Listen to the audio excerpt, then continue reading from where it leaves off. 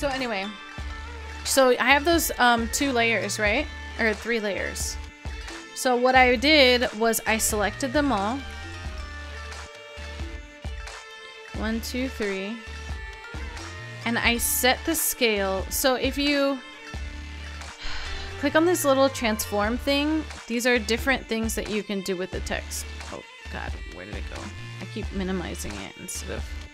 So transform, you have anchor point. I don't know what that is. Position is like the X and Y axis of where it's on the screen. Scale is how big or how small it is. And rotation, obviously you're turning. And opacity is, you know, I don't know how to explain opacity. It's like see-through and not see-through. So over here on this timeline, this is the timeline of the animation. And these are keyframes. You see these little dots. These are keyframes. They just look a little bit different because they're minimized.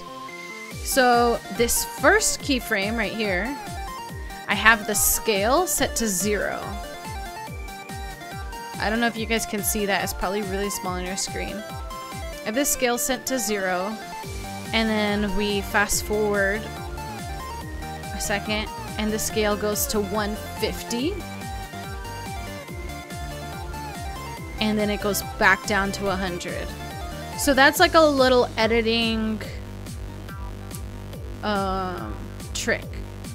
Like it gets bigger and then it scales in a little bit. There's other ways to do that with this graph editor. There's easier ways to do it, but I didn't do it that way because I don't know. So this is also rotated by -15 degrees. And honestly, this little animation right here, taco, I just copied and pasted it 4 times. So it goes taco, taco, taco, taco. That's all I did. Copy, paste, copy, paste, copy, paste. And then I changed the rotation, obviously. I'm saving for TwitchCon. Woo! Yes, I'm going to TwitchCon. I already have my hotel booked. Well, well, well. If it isn't the Empress of PAX East. I wish, Nels. Not even close. The posse and the ice cream? You should ice cream. I would love for you to go to TwitchCon. Doors! Doors, thank you for the host. 8 raiders from Dorcius have joined. Thank you so much. How are you doing, Doors? PAX was GFG. I don't know what GFG is, ice cream. Were you in Boston? You should teach us overlays. Like what exactly? Like the Photoshop or like the Streamlabs portion of it? Ooh, Sea of Thieves. How was your Sea of Thieves go? Weren't you playing with Rice Plant? Or was that somebody else? Zoe and I played Sea of Thieves together. Oh, cool! Did it go well? I feel like if me and Spartan played Sea of Thieves, it would either be fighting or just complete, like, him just being so dumb. Chase, thank you for the host. Tether. Talk to me, Tether. You were at Boston? Why didn't you say hi to me? We played earlier today. Oh, that's the tweet I saw. I saw a tweet about it and I was gonna respond, but then I was at work and I didn't. I did a double. Ooh, Zoe is a bloodthirsty as a pirate. I bet you like that. I just made it awkward. I made it awkward. We're all hanging out at TwitchCon? Heck yeah. You live near Boston? That's so cool. My friend Skullstream lives near Boston. He had extra tickets, so I was like, I wanna go. So I went. I don't text you back? Where's the lie? Oh my gosh, boys. It was last minute? Yeah, it was so last minute. I like literally told my boss like, hey, I bought tickets to Boston over the weekend. Can I get off? I don't know if you guys are still paying attention to my After Effects, but I'm still gonna run through it, okay? So we do the taco. And then we have the cats coming in. So this is all the reds are the taco layers. They're red because they're text. And then, okay, so this is the first cat. You could see here. Oh no, this is the first cat down here. So the first keyframe, I have the position, and it's way over here. So then the position flies in, and I set a keyframe. The way to set a keyframe is you just click this guy, or this little stopwatch, right? So I just did that with all of them. Copy and paste, fly in. The tacos go out. That's just setting the scale to 100. And then setting the scale to 0. So that makes them all go out. And then the cats. 2 more cats come in. And then I literally copy and paste the first taco, taco, taco, taco. And then I change the cats. So you see this keyframe right here, they're all in their normal positions.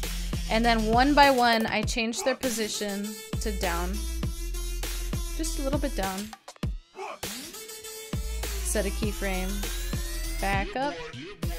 Back down. And see these markers at the top? I listened to the music to the meows and I marked them. And up and down and up. And then the tacos go away, and then it's done. So that's pretty much it. If you want to see it slower, I could play it in 15 frames per second. It's gonna sound really weird.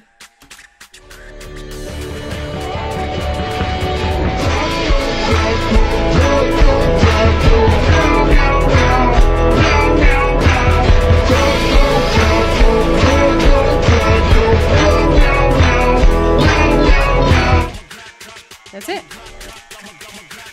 So then the full frame rate is...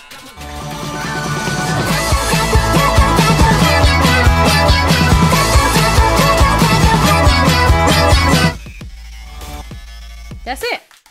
Please play it like that forever.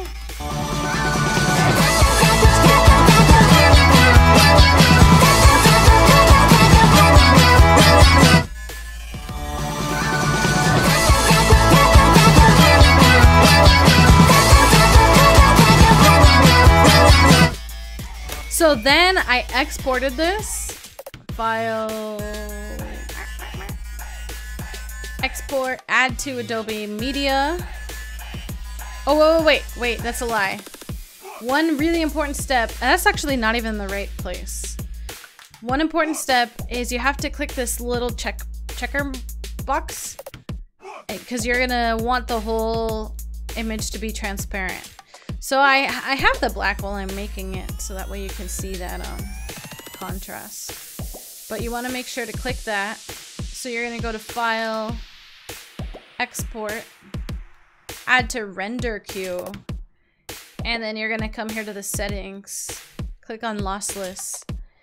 It's going to, at least mine, sets it to AVI. I'm going to move it down to QuickTime, which is going to be .mov, and then make sure this channel right here is RGB plus alpha.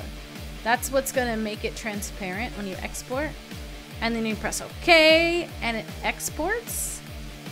And then, this is After Effects.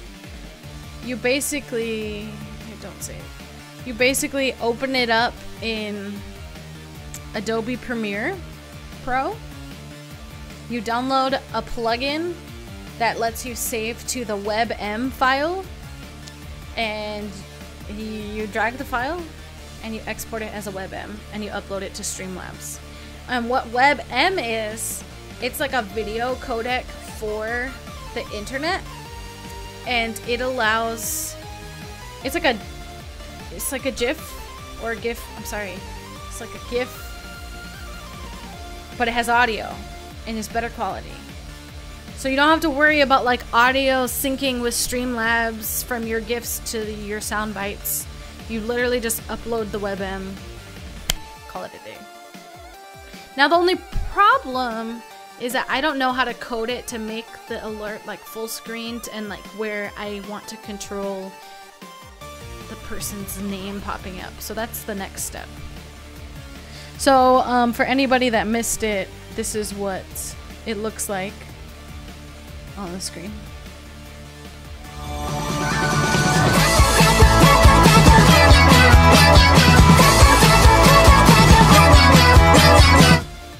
See that tether light has just subscribed? I don't have an option